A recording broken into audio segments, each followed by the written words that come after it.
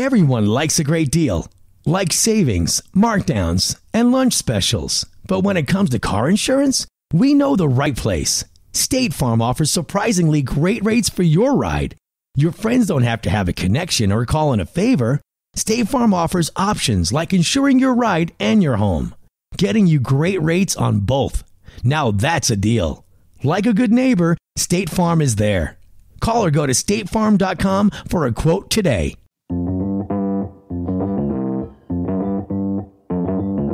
Live from the Fireside app, it's the Stacking Benjamin Show.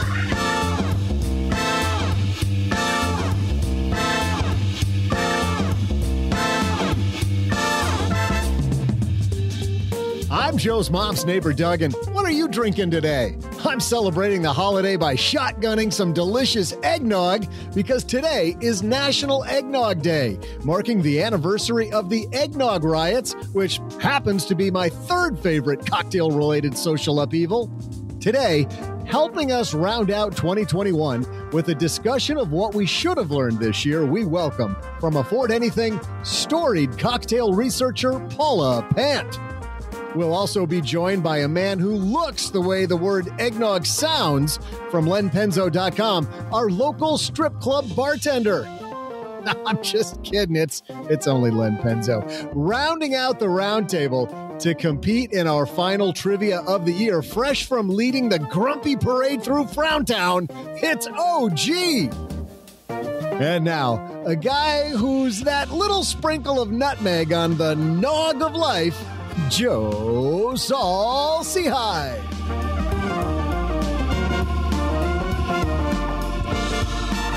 Well, as bad a year as it's been in many ways, it has also been a fantastic year here on the podcast. We're going to celebrate some of that today. We're going to talk about all the things that you should have learned. But more than that, I get to hang out with some of my favorite people, which includes you, Doug. Includes you. It does not. It totally doesn't. I'm so lying. Yes, but it does include the other guy here in the basement with me. Mr. OG is here. How are you, man? Enjoying life. Ready to crack the Christmas Eve scotch, which is, I have this bottle that I've had a long time, and I have one drink out of it every Christmas Eve. I thought you were going to say ready to crack the trivia challenge win. You're about to. Len Penzo has been at least co-winner the last 2 years in a row. You get it today. You're the champ, bud. Okay. Good to know. Good to know. That's great. I should have known this last week when I guessed and trying to set it up, and I kind of followed it up. I should have played it a little differently. But you know who you helped, though, OG? You helped the woman behind Afford Anything, and a storied cocktail researcher. I like that. Paula Pant is here. Storied cocktail researcher, meaning the more cocktails I drink, the more stories I tell. You would say that's true, wouldn't you? I would say that's true. Yes.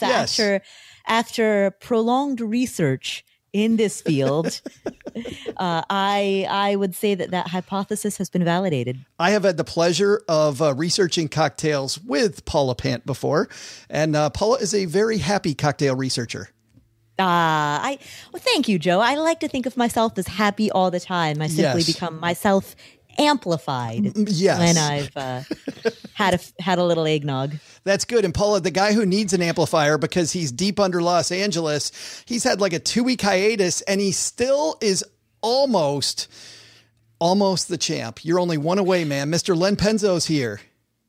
Yeah, so I'm not going to give up on the possible three-peat that easily. But I liked how OG was playing it off. I know you want this, OG. I know you want this badly. Just let's be clear. I'm guaranteed co-champion. Well, I'm ahead by one with 1 week to go. No. Doug, you want to tell him, or should I tell him? Oh, we have thought of all possibilities of outcome, and we have ensured against any sort of namby-pamby kissing your sister co-champion crap. We have got a tiebreaker question. AKA, so this is basically just like last year where I got screwed over in the last. I just want to make sure that we're just Well, last year you were co-champion, and we got so much flack, not just from you, but emails that really what Doug's saying is we succumb to peer pressure, and we do have a tiebreaker question. If in the event that may happen, Len. Do they have ties in the Super Bowl? No. BS. They have ties in the World Series? No. Did they tie when the Germans bombed Pearl Harbor? That's right. Let him go. He's rolling. Yes. Paula has no idea that reference. Paula, do you know that reference? Of course I know that reference. I know history. I just don't know pop culture. December 1941. Oh, my God, Paula. Oh, Paula. No, you better go back, Paula. Go back. The Japanese bombed Pearl Harbor, not the Germans. All right. Perfect. Yes. That the Japanese bombed Pearl Harbor, December 7th, 1941, a day that will live in infamy. Yeah. Wait, is this a pop culture reference? Yes, because the Germans bombed Pearl Harbor is a line from Animal House. Oh my! Okay, I don't. It's a movie. Goodness. It was a comedic movie, directed by John Landis. Yes. But good news. So Paula's already ready for the next trivia. She's like, December 7th, 1941. I know it. There it is. I won it. Game over. We got trivia coming up later, but before that, we're going to ask you the question. We asked Clark Howard on Wednesday this question. We're asking all of you, what should we have learned from the events of 2021? So we're going to get 2 each from you. We're live on Fireside. Maybe we'll get some more events or thoughts about 2021 from the people that we're hanging out with here live. But first, when you join M1 Finance, you'll see why they call it the Finance Super App. Everything you need to do more with every dollar packed into one super-powered app. Super-powered app. With just a few taps, you can invest with ease, borrow with flexibility, or spend with security. It's all about the power of those traditionally bloated apps on a sleek, intuitive platform. Investing involves risk and borrowing increases that risk, but M1 makes it easy to invest according to exactly how risky you want to be. How risky do you want to be, OG? How risky do I want to be? What's greater than 100 on the scale of 1 to 100? It's obvious why hundreds of thousands of investors are making the switch and have trusted M1 with over $5 billion in assets. And Investopedia named them best for sophisticated investors 2 years running, or why they have 35,000 5-star reviews in the App Store and Google Play. Plus, get this, Joe, get a $30 bonus with your M1 Invest account when you get approved and fund it with $1,000 within the first 14 days. Head to m1finance.com/SB to get started. That's finance.com/SB. Terms and conditions apply. All right, let's get this party started.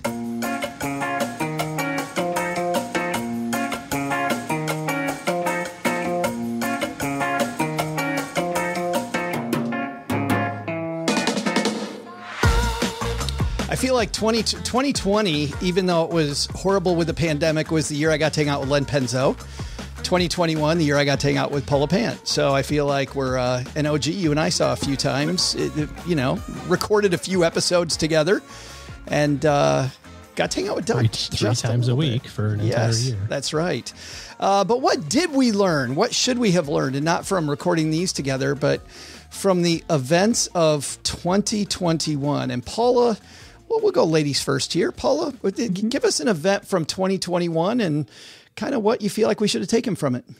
One of the biggest financial lessons that I learned this year was to take cryptocurrency seriously and to take blockchain, the underlying technology behind cryptocurrency, seriously, to not dismiss it as a fad, despite the fact that some of the antics of its most enthusiastic practitioners can be a distraction from the actual social and technological and economic value of the underlying thing itself. So I learned to look past the veneer, look at crypto, and take it for what it is, and understand that it's here to stay and that this is something to be paying attention to. Len, let me ask you, is that the same for you? Was 2021 the year that you said, you know what, okay, crypto, let's take it seriously? No, I'm the absolute opposite. If you ask me, and I've written about it on my blog, crypto, and I'm sure I'll get tons of hate mail because I know the crypto people are very passionate. It's purely a speculative play. So, that's not what I learned from crypto this year. Actually, this was one of my 3 things too, Paul. I came across with a different conclusion than you. Mine was, speculate at your own risk. from this. I want to get back to the speculation point, and actually we'll come back to you right away for that as soon as we talk about this one, and we'll just put these two together as our 1-2 punch, Len. But do you think that what Paul is saying about the underlying value of it, you're looking at El Salvador now in cryptocurrency as a country, you're looking at the rise of NFTs and not, the blocky pictures that everybody's buying for bajillions of dollars, but the fact that you've got this proof of ownership system, which is way more foolproof than a lot of the ownership records that we have now. Like those pieces, do you believe in those? Absolutely. Yeah. See, that's the thing. The danger is conflating cryptocurrencies with blockchain technology. Blockchain technology is incredible. There are lots of applications for that, for showing proof of ownership and chains of custody. And there are all kinds of things. It's kind of like the internet when it first started. A lot of people who saw how the internet could be exploited in the earliest days became extremely wealthy utilizing that internet as technology. And the same is out there right now with blockchain technology. There are tons of applications that you can use for blockchain technology that's going to make people very wealthy. You're drawing a hard line between the latest, the latest coin that's out and the fadism and the technology. Yes, there's a sharp line. And one is you can speculate. Cryptocurrencies to me is purely speculative. Yes, it uses blockchain technology, but cryptos are not as I see it, and I go into great detail in my blog on why. I won't do that here. That is not a store of value. It cannot be used as that, mainly because it is not self-referential. It always must be valued in terms of something else. But the blockchain technology, my goodness, that is gold. Yeah. That is gold. And that is something that you need to be looking at companies that are going to use blockchain technology and exploit it. That's where the money is. I think there's in the meantime, you can make there's no doubt people have made a fortune. Well, I want to get back Bitcoin and I want to get back to that piece because that's getting into that whole speculation thing. And I want to definitely get back to that. But OG, I want to bring you into this discussion because do you also draw that hard line between the two different sides that Len's drawing? Well, I've spent a lot less time on it than Len in terms of exploring. I have it on my list of things to do over the Christmas holiday. Learn about I can't even say it, about blockchain. Learn how to say it correctly would be step one. But I do agree. I mean, the crypto stuff is 1,000,000% speculation, and it's not money yet. It might be someday, but it isn't yet. It's just a thing, and that thing is worth whatever the group of people which is a lot of people, decide that it's worth at that moment. And, you can make money speculating. You can make money speculating on all sorts of stuff. Yeah. So there's that. But I do agree that the technology is great, and, I'm interested in learning more about it. And by the way, the fact that you and I have talked a lot about it and you say that you don't know much about it shows just how deep the knowledge base, I think, needs to go. But also I was watching a friend of ours, Douglas Bonaparte, on a Yahoo publication, and he was talking about how from the advisor standpoint, as you know, OG, a lot of advisors still not taking it seriously. And the second that a client brings it up, wants nothing to do with it. And his point was, regardless of your thoughts about crypto, if you don't understand it and you don't have at least a little depth of knowledge, which I feel like you already have, you're going to lose a section of a potential client base that you could have had. Do you agree with him that some advisors are going to be losing business because they don't take it seriously and just poo-poo it? Well, again, I think that it has more to do with the technology, than it does the quote unquote currency and the speculation therein. It's no different than, Len talked about it perfectly. If you were in business, whether it's a financial planning business or any business, but if you were in business in 1997 and thought, hey, I don't want to spend any time or energy thinking about this internet thing because I'm pretty sure it's not going to go anywhere from here. Yes. That's what I'm talking about, is the relationship with your client, that you're going to lose clients if you don't at least understand how this stuff works. Well, I don't know. I don't know that you'll lose them, but just like anything, I think you would be expected to have a professional opinion. And if your professional opinion is, I don't know anything about it, then you're in trouble. Yeah, I think so. Yeah. Len, back to you, because you brought up what we're going to call our second point, your first point, which is speculate at your own risk. So dig into that, because it seems like, we had meme stocks this year, right? We had crypto this year. We had NFTs. We've had a lot of speculation. We've had speculation in the real estate market. Maybe we'll get into that too. I don't know. But a lot of speculation, but not a lot of people paying for it yet. No, not. You're right. And let's talk about that real quick. Did you know, because I, as part of the little research for this topic that I knew we were getting, I looked up the 5 biggest search terms on Google in this year, and it's going to be great. No. Well, 3 of the 5 here were 3 of the 5, and I can't remember the order they were in, and I don't know what was what, but these 3 were in the top 5: AMC, the theaters, right? GME, GameStop, right, and Dogecoin. Yeah. As of press time here, those are the 3 biggest search terms in 2021 on Google. All of those, it's no coincidence that all of those are speculative plays. Basically, people were interested in trying to make a quick buck. And in the case of Dogecoin, if you can believe this, it was a penny in January. It was actually it was under a penny. Yeah. And by May 8th, it was 73 cents. On May 12th, 4 days later, so by then, I think we were even talking about it here on Stacking Benjamins. Somebody was mentioning Secretary. They knew somebody who jumped in, dipped their toe in the water on Dogecoin right around that time frame. 4 days later, the price of it dropped to 39 cents a share. So I don't know, if you put in, say, $1,000 on Dogecoin, I mean, you lost almost half your money in 4 days. And by June, it was down to 19 cents. Today, it's hovering around 16 cents. But even then, if you look at it, if you bought somewhere in January or February, you're up all over 5,000%. So depending on when you buy makes a big deal on these speculative plays. So you can see people getting rich, but if you jump in at the wrong time, and of course you don't do your homework, you don't know why you're doing it, you just think it's going to be a pure momentum play, people, you could be on the wrong end of that and lose terribly. So you just have to be careful. Paula, lots of speculation in the water this year, and a lot of people speculating on why people speculate. What's your take? Why do you think so many people were into speculation in 2021? Well, in 2020, a lot of people either lost their jobs or began to work remotely, meaning that they no longer had a commute, and some of the other ancillary time-consuming, hours consumed as a result of having to physically go to an office. And in addition to that, the world shut down and we had social distancing and people couldn't go to movies or restaurants or concerts. And so people were at home more and they had more time on their hands. And that often lends itself to internet deep dives. And then it doesn't take too many steps to go from internet deep dive to a group of Redditors deciding to take down Wall Street by loading into GameStop and AMC theaters.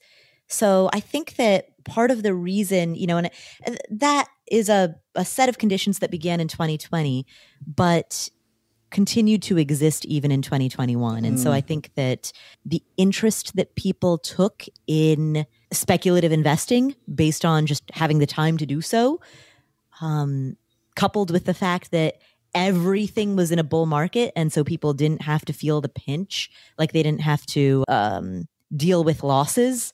Like those 2 factors came together to really fuel that bubble, that speculative bubble. Yeah.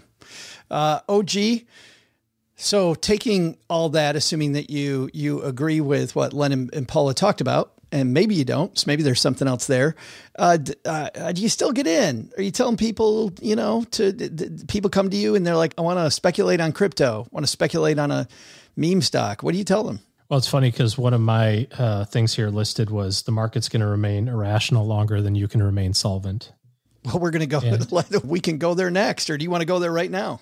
No, I'm just saying that it kind of all piles together, whether it's the irrationality of Dogecoin going from a penny to $1 back to 25 cents. And basically like somewhere in there, you either made a whole bunch of money or lost a whole bunch of money. I've never met anybody that's like, I'm kind of even money on crypto. It's not, I'm up like 6%, the boarding, but up 60 or down 60. Yeah. The answer is, as it relates to any sort of speculation, is it depends on if you're on track for the rest of the stuff that's going on in your life. If you are working on financial independence, or you're working on paying off your credit card bills, or you're working on funding your kids' college, and your way to do that is by dumping all your money in Dogecoin and hoping that Elon Musk tweets about something so it goes up, so you've got enough money to make the tuition payment this year, that's probably the wrong way to do it. If you got everything else good to go and you're like, and also I want to put $1,000 on this and see what happens, totally fine. Absolutely. But the criteria is, are you on track for everything else? Yeah.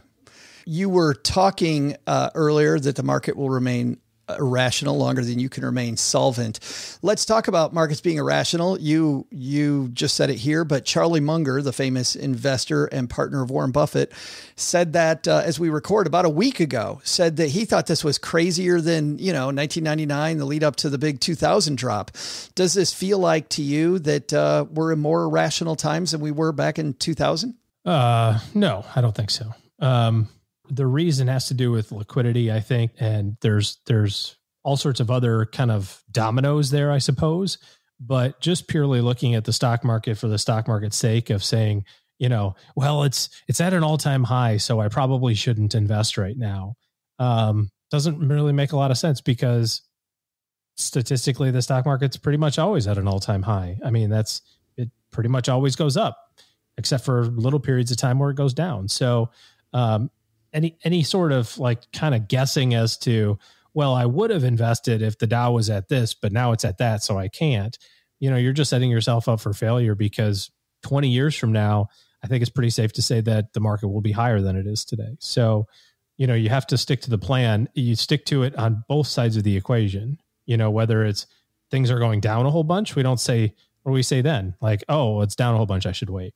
No, we say, well, no, you should keep on investing. Stay on plan. Stay the course. And if it goes up, you should stay on plan then too. The day-to-day fluctuations or year-to-year fluctuations, really shouldn't matter much. I like where OG's headed there, Len, but he didn't really answer my question, which is it crazier? Does it feel crazier? It feels crazy to me. But I'm one of those suckers. I've been sitting on the sidelines for a little while now because seriously, I've lost a lot of money sitting on the sidelines with not jumping into some of these stocks that, I've thought the market has been topped for a while. But doesn't the last 6 months feel crazier than all that put together? Yes, it does. It does to me too. I just sent something out today on Twitter. I retweeted it was Tavi Costa, somebody I follow, but he pointed out that NASDAQ it's 2.6% from its all-time highs, and only 35% of its members are above the 200-day moving average. Okay, so it's basically. It's like the whole stock market to me is being driven by the big five, Microsoft and Alphabet, Facebook and Google, Facebook, Tesla, which Tesla's a whole nother. I mean, that one really, OG, you got right. You thought that thing was topped and it wasn't. It kept going after you sold, you made a good profit, right? I mean, it's just, Tesla just goes up and then it cratered a whole bunch back down in the 900s. I don't know where it is now, but yeah. Yeah, but I remember, I have a colleague. I remember when he bought Tesla, it was down. I forget, he was $100 or something a share. It was really ridiculously cheap.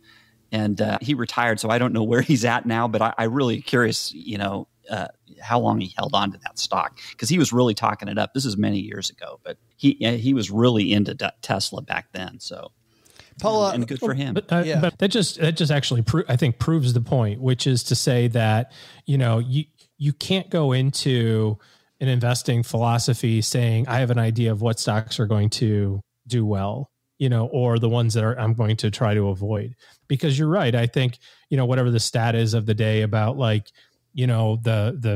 Microsoft, Amazon, Facebook, Google, Netflix, whatever, that has been recently controlling the vast majority of the movement of these indexes. And so, hand to God, the minute that you or I, Len, go, screw it, we'll just buy those stocks. Guess what's going to happen? It'll be like, I know. That's real estate in Europe seems to be leading the market. So, that is the reason that you have to be diversified. That is the reason why you have to own the other 495 stocks in the S&P, because you can't prove that these other ones are going to do well. And I think that also lines up with why the market, whatever you want to call it, isn't necessarily overvalued, because maybe Microsoft is, maybe Facebook is, and probably Tesla is for sure, right? But does that mean what about the other 495? What, God forbid, they actually start doing well? Then what happens? You know, it's very interesting though. I mean, that you're making when we talk about these big five stocks carrying the overall indices, the NASDAQ or the S&P or the Dow, what have you.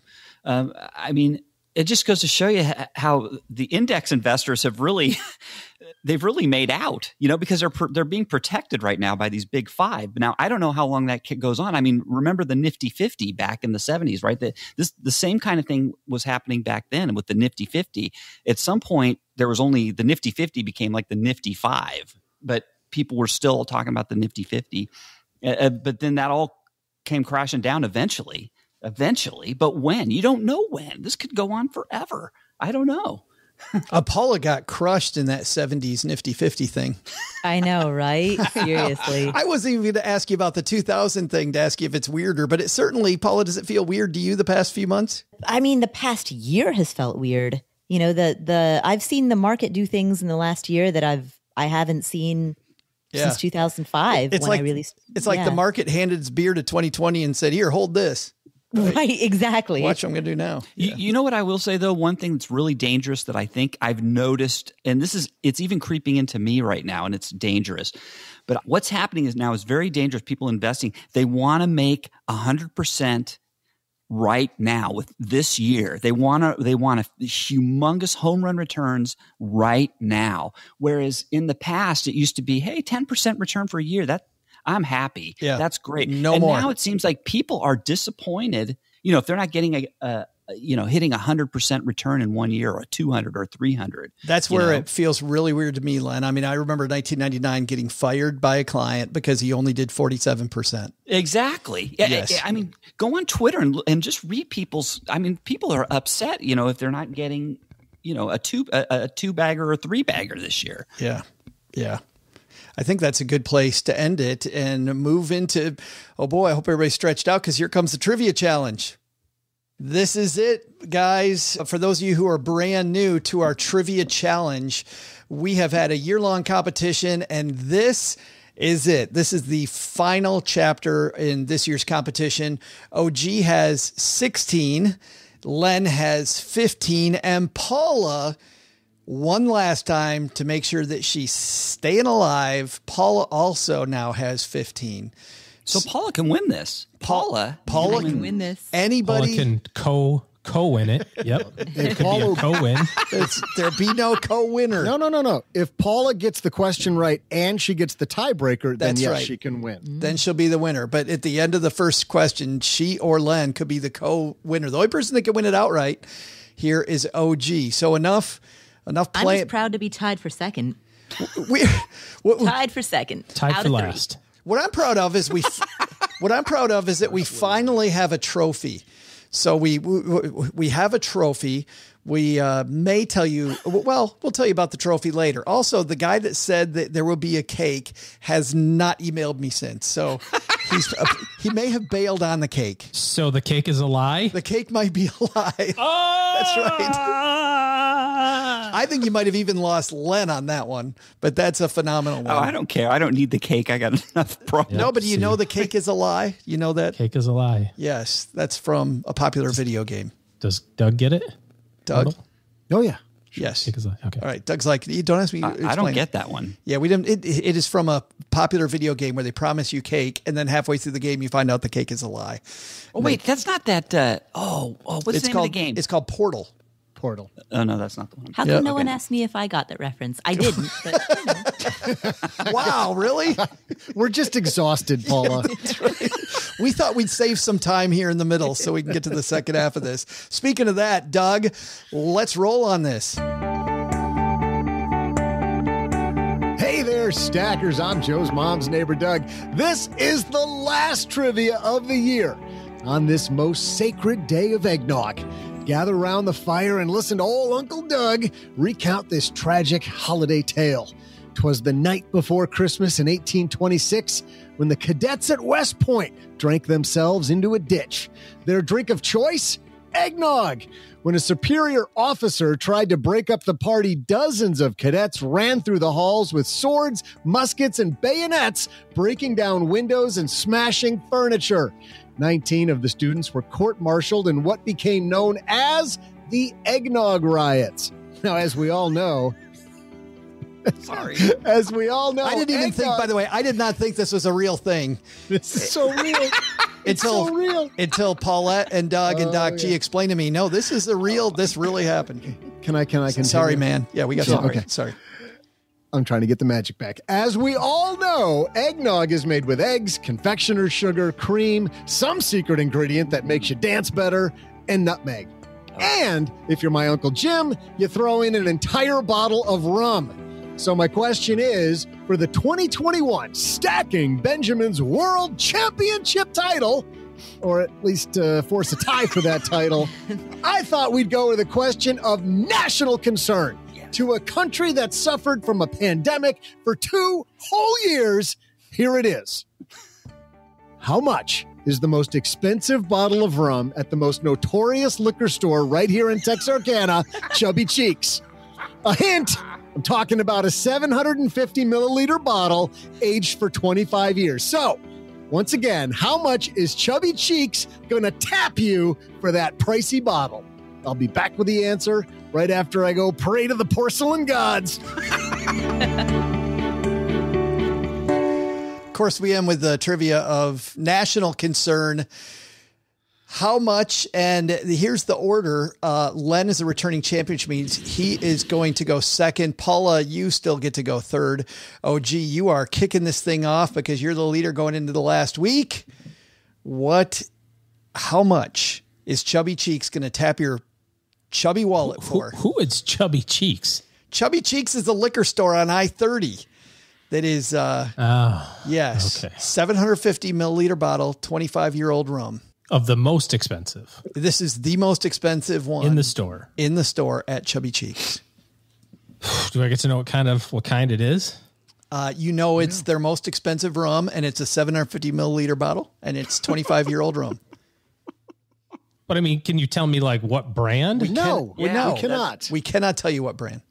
No. So it could be Mr. Chubby Cheeks' own personal bottle. Yes. Could be from right between his chubby cheeks, for all you know. Oh, man. Well, there's an aging process. There's a line again. God damn. This is such. I thought I was in it with a military question. I was like, oh, I'm going to know this one. This has to do with West Point and the military. I'm going to nail it. Psych. Just kidding.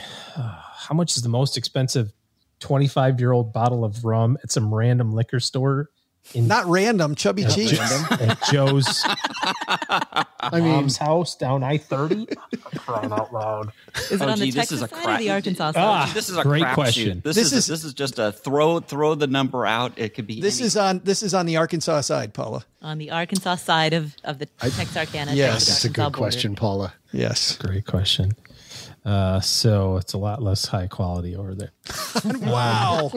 Oh. And we lost our Texarkana. There goes all the people from Arkansas. Okay. Generically speaking, it's a liquor store of ill repute. So I'm going to say the most expensive bottle in the store at Chubby Cheeks is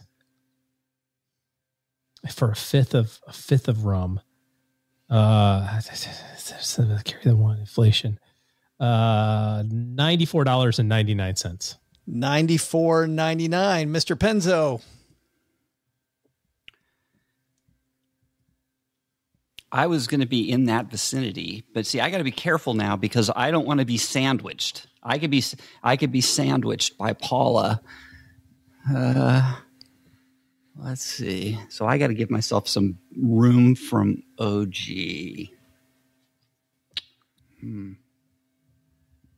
25-year rum. I don't know. Let's go. It's art. See, it's in a weird. It's in Texarkana. So what is the market for some expensive rum?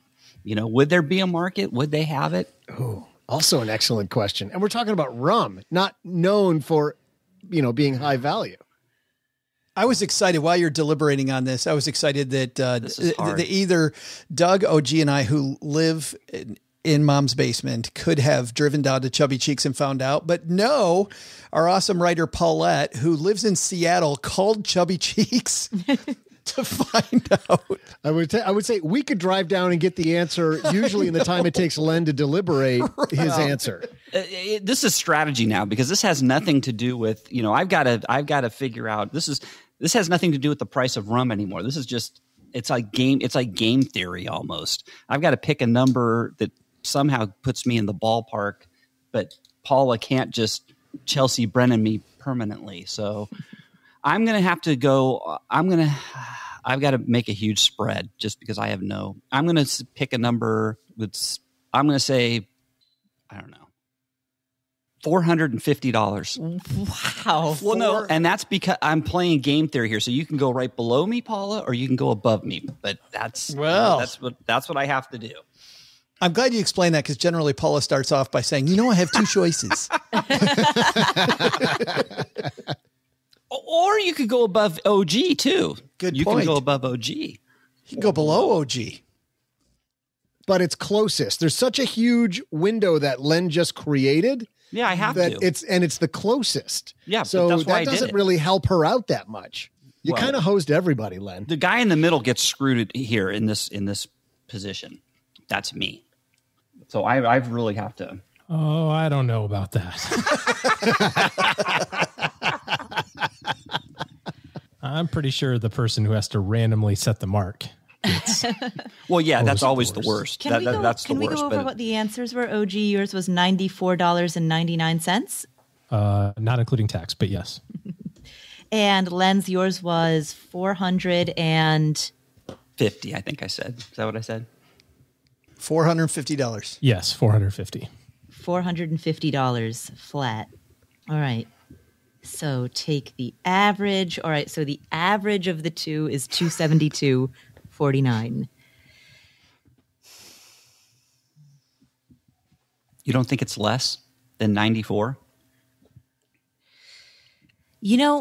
I'd contemplated that when I heard the question. Listen to Len trying to I am. You got it. He's like, I want all the upside and half the difference between where you are. Well, it'd be better for me if she went below. This is where the real game happens. That is gamesmanship right there. You probably want to be right below that number, don't you? You want 0 to 94.98. You definitely don't want from the halfway point where Paula was thinking, halfway all the way to infinity. You don't want that. Hey, I admit it.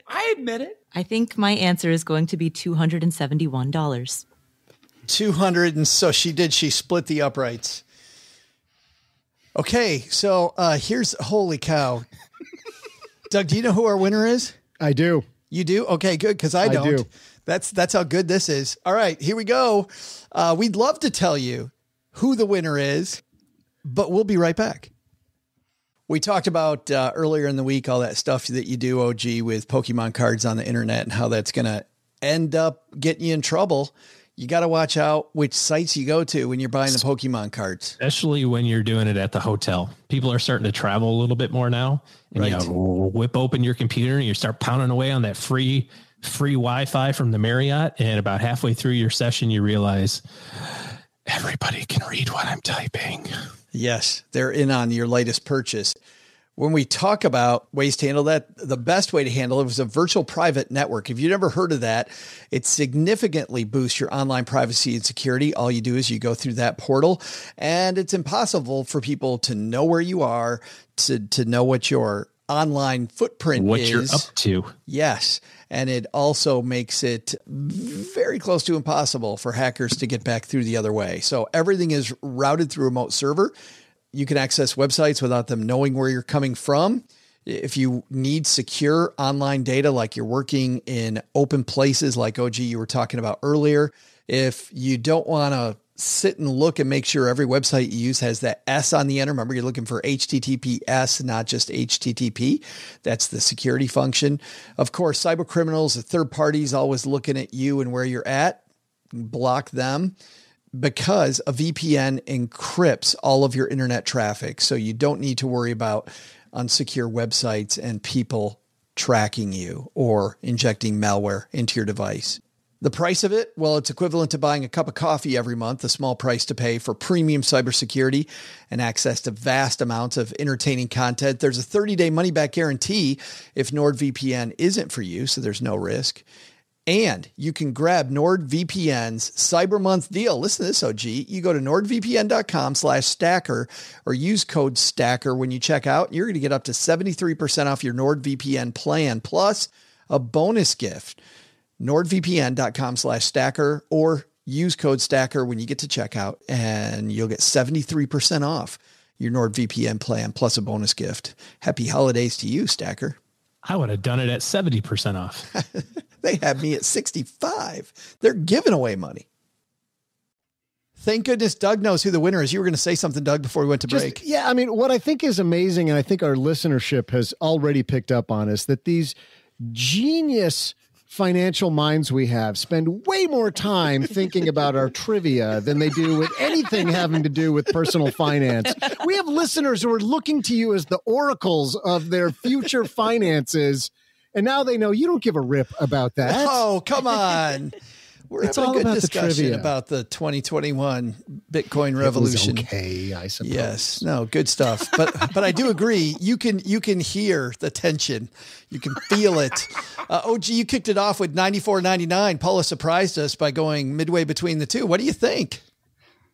I think that it's lower than that because nobody drinks rum in Texarkana. That's what I'm going to go with. So we'll see. And then, Len, you got the high number, but Paula kind of went halfway to spoil your fun some. Well, I agree with OG because my original guess was going to be $99. That was originally I was going to go with 99 because I figured it's, I'm sorry, Arkansas, but I just figured that nobody's going to be buying 25-year-old rum in Arkansas. They're just going to go get the. Oh, they would buy it. It just wouldn't be the expensive 25. Well, whatever. Yeah, but I don't think anybody's going to spend a huge amount of money on really expensive rum. But I was forced into making some huge spread just to have any chance of having any range of possible winning. So I don't feel good. And then Paula, I think OG's got this. You think so? Paula, you're in the middle there at 271. What are you thinking? Yeah, it was really a roll of the dice, because because the last time you were at Chubby Cheeks, you don't remember how much they charge for that rum. It's really a matter of, you can justify higher prices and everything else. Oh no, that's clever. I like that, Paula. Is that their pricing strategy? I mean, not having never been to Chubby Cheeks, I don't know how strategic their pricing is. Here we go. We ready? Let's see. Man, this is close. Let's see do we have a champion or not? Let's see. Hey there, eggnog. Sorry. Hey, I'm a little bit tipsy from all the eggnog. It's eggnog poisoning survivor and bathroom cleanup boy, Joe's mom's neighbor, Doug. Some people think the name eggnog originated from a term for watered down rum, grog. In this theory, the drink, which started as egg and grog, became eggnog once its drinkers got too drunk to speak, as I may or may not be right now. I wouldn't water down the rum from today's question because that would make for one expensive trip to the bathroom. In my eggnog, I had the Ron Flor de Cagna, which Joe's mom went down to the Chubby Cheeks to get me special. And how much did she spend for that 750 milliliter, 25-year-old bottle of heaven? $165. Our winner was just $70.01 off of the correct answer, which means OG is our out-and-out champion for 2021. Hey. Congratulations, OG. Ooh la la. Wow. Man, well deserved, sir. I didn't think he had a chance when he guessed that, but Len, you opened the barn door and everything with 450. Well, yeah. What was the tie-break question? Oh, the tie-break question, there, Joe? Yeah. You know what? Let's just, because we had a fun year this year, and because it explains what OG's going to win. Let's do. Well, you know what? No, we're not going to do that. We're not going to do that. Nope. Oh my God. We're not going to tell you any of that. We're going to go on to the second half of the show.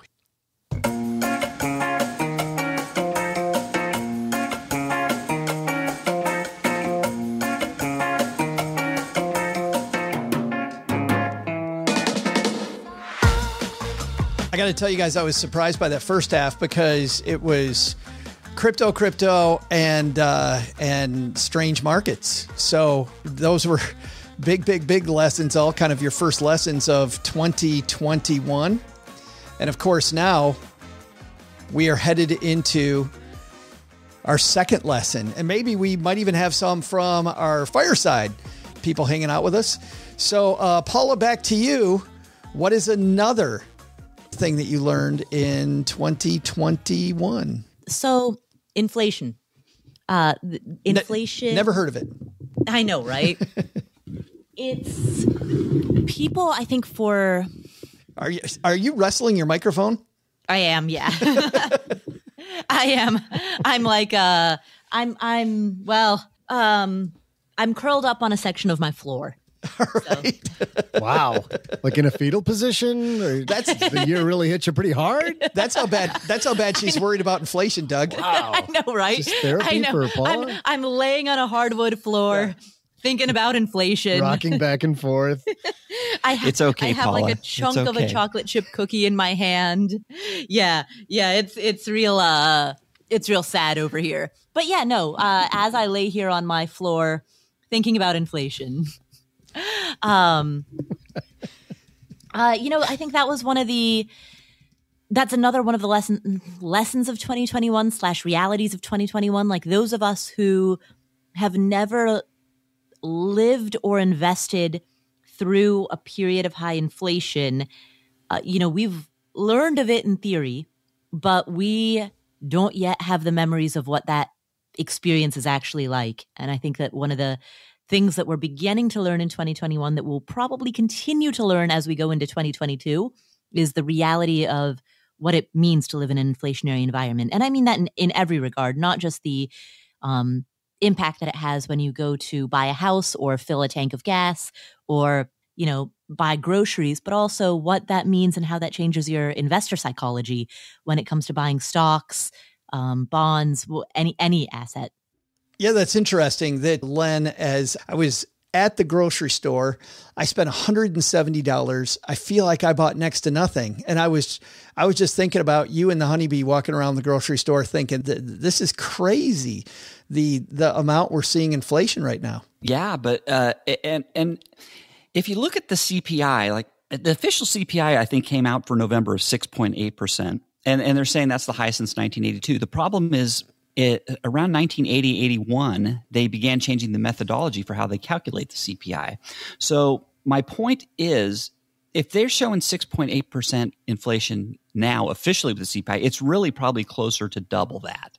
And that's what, if you go to a place like Shadow Stats and John Williams, who still tracks inflation using the old methodology, that's what he finds. Now, something else that's interesting about inflation that people might find interesting is that as inflation gets worse, especially your percentage of your expenditures, especially if you're low or middle class, goes up more for food, and it begins to decrease for things like your utilities. So food becomes the one area that really begins eating up your budget.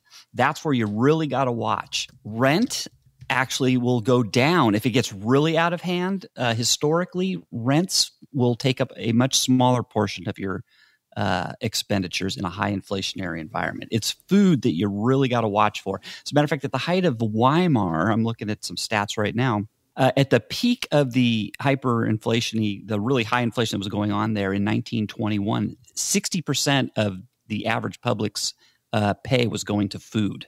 So, I mean, that's kind of scary. So, Len, is that to say that it's not so much that things like rent are going down in price, it's just that those things that are more commoditized are going up in price and other things are staying level so that it changes the balance of where your money's going? Yeah, because the landlords won't, the landlords usually had, if it was rent, if you had a fixed rate mortgage, you didn't feel it. You didn't feel any increase, right? But if you were renting, your landlords usually had maybe on a 1-year lease. So, and then they were afraid to raise anyway. So, but buying those double stuffed Oreos back in the Weimar Republic, that's going to kill you. Yeah. So, and that's where you really got to watch. It's the food that's the real killer. So, Doug's watching them. He's watching them go right down the pie hole. But my point being is one thing you can do to help is, and I'm doing this actually, is you can use like cans of corn, for example. You can buy a case of corn or 2 cases or what have you. And you'll earn a return if prices are going up at say 7% or 10% a year for that case of corn. I mean, you've earned 10%. It's the everyman's way of playing the commodities market. Yeah, it is. I mean, but think of it that way. You're basically earning money off of that food, if you will. Buying power. Or at least saving. You're earning buying power. You're prepaying it. Yeah, you're prepaying and you're saving. You're protecting yourself that way against inflation. You're buying an option on the corn market. Exactly. 99-cent increments. I think that the biggest issue with inflation for people who are saving, I think, Len, you're right, for low income, middle income, the food expense is just astronomical and something you have to pay attention to as you kind of transition into longer term savings. Is the disparity between what you're getting for your, fixed income stuff and what that fixed income stuff is buying. As inflation goes up, your fixed income rates aren't necessarily going to trend in the same direction at the same veracity. And so your savings account's paying 0.5%, yet inflation is 6%. You're losing purchasing power astronomically. Very safely losing money. Very safely losing a crap load of money in terms of spending. Yeah. And so the only place that you can put money that rises with inflation is into your, equity positions, because dividends go up over time at a rate higher than inflation, which sounds somewhat counterintuitive. It's like, if the market's going to get crazier, the thing to protect me from the craziness is buying more of the crazy stuff, and having more money exposed to things that have a likelihood of outpacing inflation. Because if it is a long-term thing, like the 70s and early 80s, the only place that makes sense is in the biggest companies in the world, because they have pricing power, right? Which they will continue. Which protects them. The fact that they're able to inflate the cost of their goods and people still buys them protects them. Yeah, but it's not all stocks, right? It's the correct stocks. It's usually the defensive stocks, right? OG, it'd be like the ConAgras, the food companies, back to utilities. Back to the point at hand. Which 5 are going to lead the way over the next 10 years? Right.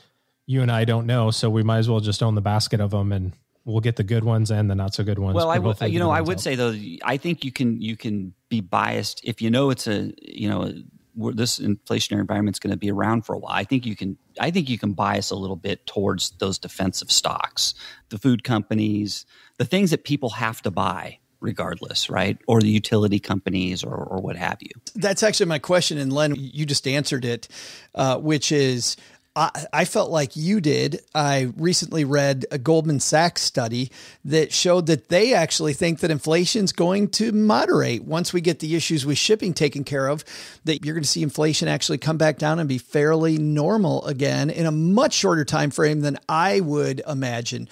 Now, I like my point of view, Len, and your point of view, but Goldman Sachs has reams of information. So Paula, where do you stand? Are you more on the Len side of this, inflation's here to stay, or are you more on the Goldman Sachs side that it's going to moderate? I'm on the side that I cannot predict the future. And listen to you. I know, right? And any attempt to soothsay, to gaze into a crystal ball, or to ask the magic 8 ball is nothing more than just a bit of guesswork. But that doesn't stop us from asking the 8 ball in 2 weeks anyway. We still will. Exactly. Yes. Exactly. Oh. Ooh. Foreshadowing. The signs say no. The signs say no. The magic 8 ball says no. All right, well, then we'll have to have another Stacking Benjamins a year from now to find out whether or not the magic 8 ball was correct. On inflation. I'm not sure we even asked it, but. You think the show's going to be here? I think we asked it whether or not we should be asking it. That's right. Yes. But Joe, to your question, while I have the humility to know that I cannot compete with the reams of data from Goldman Sachs, nor can I compete with the bars of gold that Len's been sniffing. Oh, that's fantastic. That's Paula's number 1 quote for the whole year. I fondle my bars, Paula. Okay. And Len's worst one. Leaping across the line. Len, this is a family show. I know. There was a line. He found it.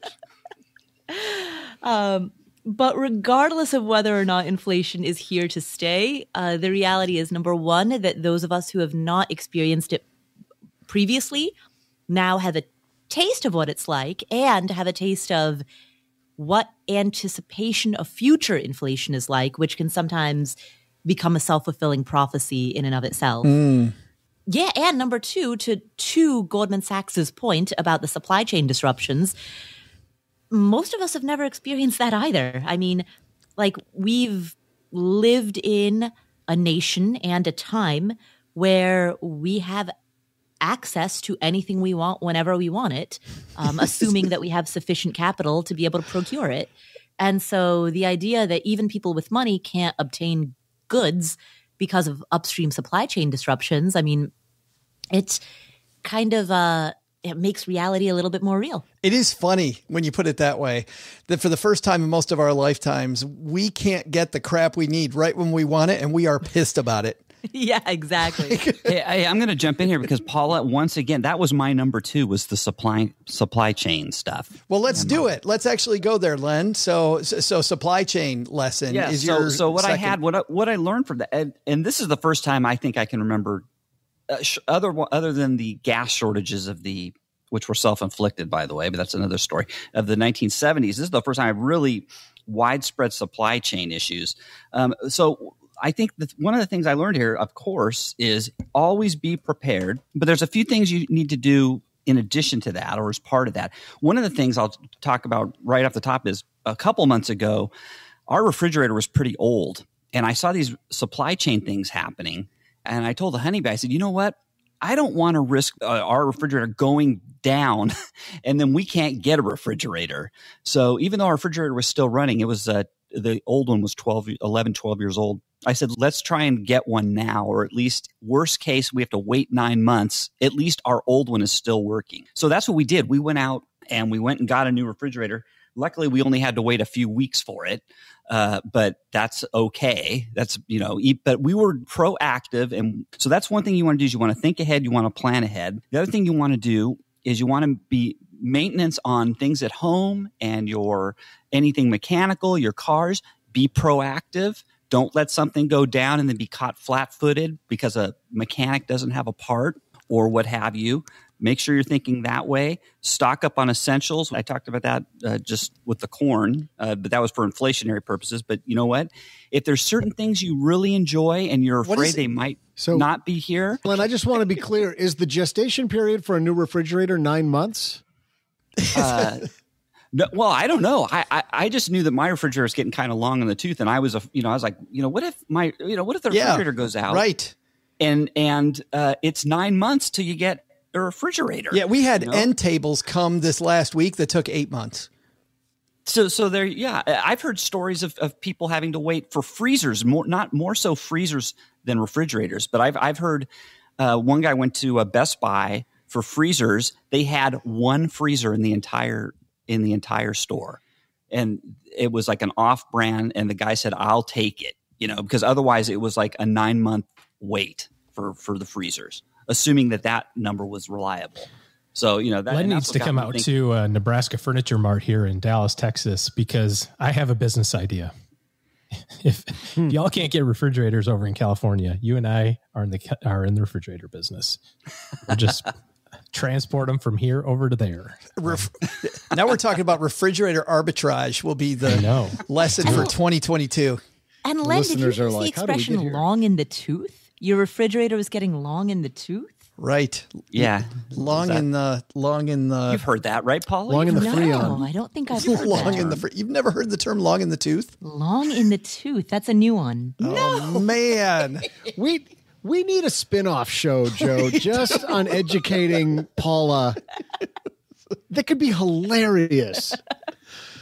Let me give my one last point, Yes. and you can just because I think these are good. With as much fun as we've been having, Len, these are fantastic. The one last thing I think you want to think about is things that you're not aware of. Sit down and think of blind spots that you have that you might need down the road, and you don't want to be caught without. Like, for example, I just heard that air conditioners I've heard the price of air conditioners are going to be doubling between October this year and February of next year. The price of an air conditioning unit is doubling. Jump on it now while you're. So jump on it now. If you don't delay, think about things like that you don't want to be caught of it. I mean, it's just nothing worse than needing something and you can't find it. And those are all fantastic, but you can also see why Len Penzo lives in a bunker right there. Hey, let me give you one more thing on the inflation. I forgot to bring this up too.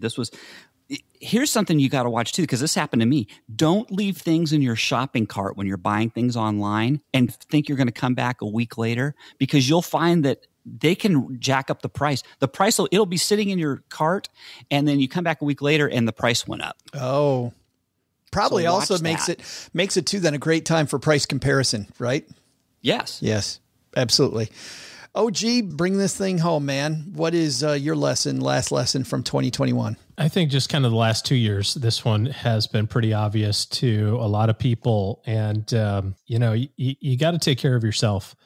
And we're seeing it a lot with the proverbial great resignation, and there's a lot of lessons as it relates to, work environment and that sort of thing. But if you're not happy, you've got to figure out a way to make yourself happy. I think the biggest lesson is that you are in charge of your own happiness. So if that means a new job or a new job location, or you're moving, or you're going to go live in the mountains instead of the beach, do whatever makes you happy, because we don't know about tomorrow. All right. That's going to do it for today, everybody. Let's see what's going on where all of you live. Mr. Penzo, what's happening at lenpenzo.com? Well, I have a little discussion on prices ending in 9 and the psychology behind it and what the psychologists say. And is it real? Does it really work? And if it does work, why does it work? It's not for the reason you might think. Oh, wow. And that's only at lenpenzo.com. Oh, and the persistent itch. Of course. Almost always forget to mention the sister site. Yes. Speaking of sister, Paula Pant only lost by $30, sister. I know, right? So close. $30 between you and winning. If only you'd invested that 30. But but this gives me confidence for next year. It does. Yeah. She moved into, second closest. I don't know if that means you weren't in a tie with Len. I think you still were, but still. Yeah. Yeah, no, I think this bodes well for my trivia performance next year. Well, what's happening to end out the year at affordanything.com? On the Afford Anything podcast, our friend Doc G, who the Stacking Benjamins community knows very well, he joins me to talk about life lessons that he's learned as a result of being a hospice doctor. Oh. And it's an uplifting conversation. I intentionally wanted to do it at the end of the year because it's a very reflective conversation on what matters, what's important, what's not, and how do we take this information and use it as we think through what we want for 2022 and beyond. What a smart gentleman he is, and I'm sure that's a fantastic conversation with the two of you. Well, thank you. Thank you. So yes, that's at the Afford Anything podcast, where finer podcasts are found. OG, what do you got going on? You going to celebrate with all your winnings? Oh, you betcha. Yes, sir, Bob. You had a birthday a couple days ago. Happy birthday. Yes, it's still my birthday month. Yes, that's big right. Day. On that day, we had life goal. I got to check a box, like, bucket list check. So that was cool. But yeah, it's Christmas. So I got kids. We got the whole Christmas thing going down. It's fun. Well, Merry Christmas to those of you that celebrate. Thanks for hanging out with us. Doug, you're going to take it from here, my friend. What should we have learned today? Well, Joe, first, take blockchain and crypto seriously. Or don't. It's here to stay, but it's also speculative. So do your homework and make sure it's an appropriate portion of your investment portfolio based on your overall goals. Second, the 2021 market said, hold my beer, and got weirder than ever. In periods of high inflation, buy canned corn. You may get a bigger return on those niblets than blue chip stocks. Said more intelligently by OG, the market will remain irrational longer than you can remain solvent, so don't make critical decisions like paying for tuition or your grocery budget based on penny stock speculation. But the big lesson? When it comes to holiday beverages, just remember it ain't a party until you're holding a drink with 2 animal byproducts.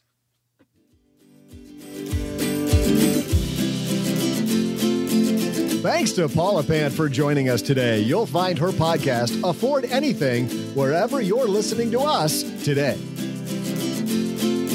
Thanks to Len Penzo for joining us. You can find Len Penzo at lenpenzo.com or behind the bar at his local adult entertainment establishment. Our show is written by Paulette Perhatch, who helps writers power their words, their work, and their earning potential with her Powerhouse Writers Coaching Program. Find out more at powerhousewriters.com. Thanks also to our team who made today possible. Karen Rapine is our producer. Tina Eichenberg and Gertrude Smith are our social media mavens, and Brooke Miller handles the show notes and our amazing newsletter, The 201. But the most special thanks to Eggnog. Eggnog, because you can't drink Mrs. Butterworth in public. At least, not without a paper bag around it.